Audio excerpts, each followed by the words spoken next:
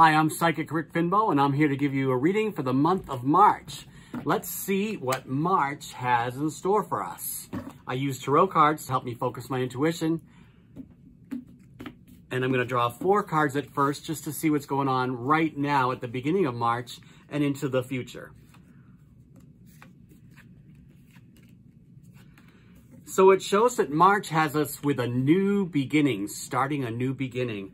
And we have the strength to move forward and focus only on what we want, only on what we're bringing in, not focus on the past. And then we have the star, which means we're going to see our hopes and dreams come true.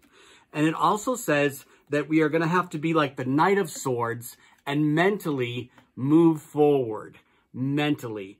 And then we get a new plateau of learning about ourselves and some self-transformation in March also. This is the Hanged Man.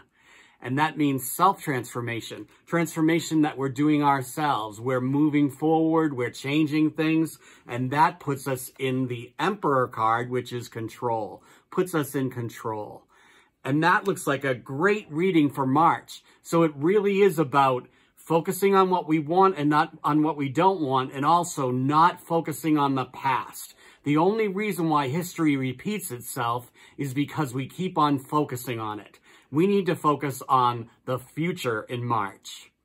Thank you. I'm Psychic Rick Finbow. PsychicRick.com is my website. Have a great month of March.